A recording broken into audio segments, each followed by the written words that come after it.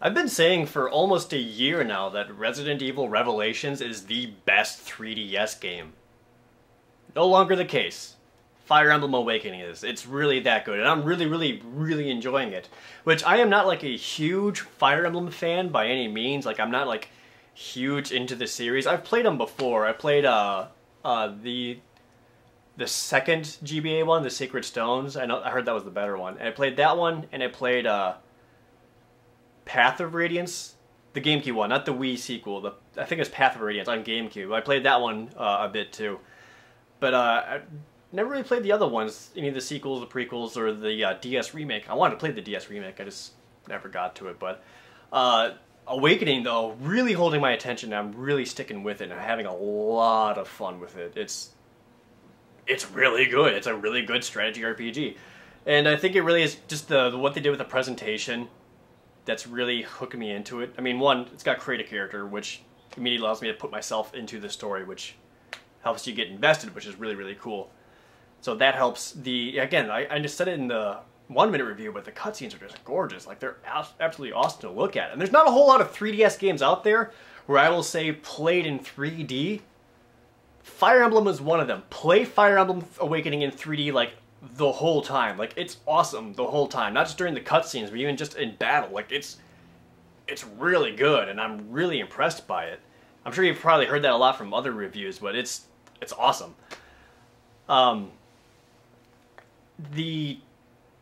Lost my train of thought a little bit as I went on to the 3D, but the story's really good too. Like, I know a lot of people always wonder about that when it comes to RPGs, and the story's really good. Some dark stuff happens and or is implied throughout the story, which was kind of took me back a little bit. I was like, oh wow, like that just happened, or are they talking about what I think they're talking about? I'm not going to spoil anything, but it's really cool. So it's a very mature story as well.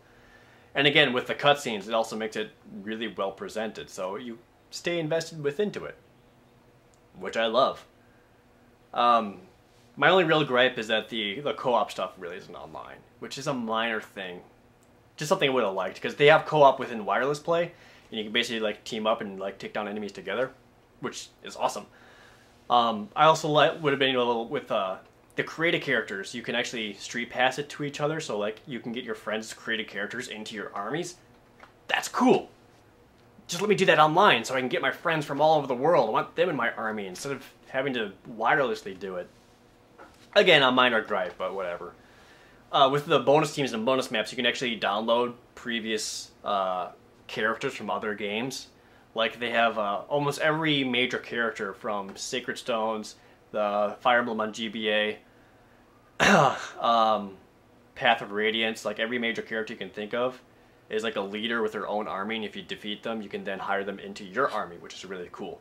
But they don't have relationships with anyone else, so they can't build trust with anyone. They're just like a really good mercenary. But that's just not a really cool free thing that they put in there, which again, makes me really like the game. Yeah, I can't say enough good things about the game. Like, I can't think of a single thing where I'm like, oh, I don't like that at all. There's nothing I can say like, I don't like that.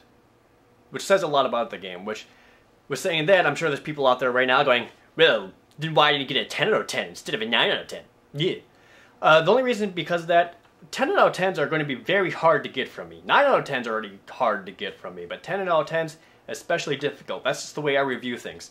And the reason why I didn't get a 10 out of 10 is because it didn't do anything that really blew my mind with the gameplay. Like, it's still Fire Emblem games. Swords, spears, and axes, each one has an advantage, disadvantage over the other. That's all pretty much the same. It's still really good gameplay, don't get me wrong. Really good gameplay. Having a lot of fun with that. But nothing that was done new that's so, like, awesome. I was like, holy crap. It's all standard stuff, but done very well. So, if a game gets a 10 out of 10 from me, it's something special. And you should definitely consider it, but yeah, I don't know what else I can really say about Fire Emblem Awakening other than it's the best 3DS game out there. If you have a 3DS, go get Fire Emblem Awakening. And if you are a previous fan of Fire Emblem, the Fire Emblem games, this one's still really good. I'm playing it on hard with permadeath on. You can bet that I've done a lot of soft resets. LR start, Someone died, I didn't want to. Ah, crap. I didn't mean to put them there, restart. I don't want that person to die, restart. And then if you're also new to Fire Emblem, like this probably the best game to start off with. Easily the best game to start off with. I mean, you can set it to either easy or normal. You can keep permadeath off, so none of your characters will actually stay dead. And again, it's just, everything about it is great. It's really, really good, so... Yeah, I don't know what else you want from me. Freaking Fire Emblem Awakening. Go buy this. I know the actual cartridge is hard to find.